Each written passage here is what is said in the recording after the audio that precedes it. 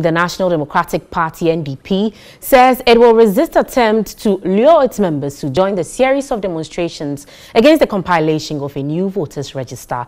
The General Secretary of the party, Alhaji Mohammed Frimpong, who made this known, served notice to sanction any member who defied the party's position. Here's a report by Roberta Belba.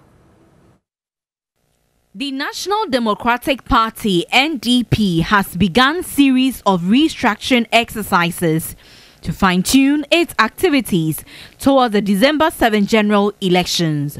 The party's regional office in Ho and Dambai have been furnished and inaugurated in readiness for the upcoming polls.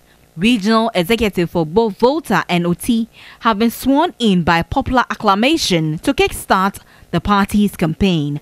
According to them, the NPP and NDC have had enough in governing the country. The General Secretary, Alhaji Mohammed Frimpong, underscored the need for a new voters register. The arguments, demonstrations, and so on and so forth must be well situated.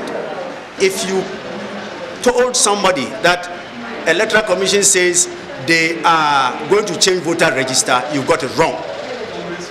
What you should say is that the machine that processes voter data is now bad.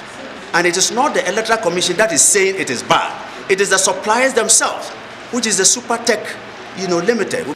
The National Women's Organizer, Peace Ayi, charged delegates to go all out to propagate the workable vision of the party to electorates to enable the party win power.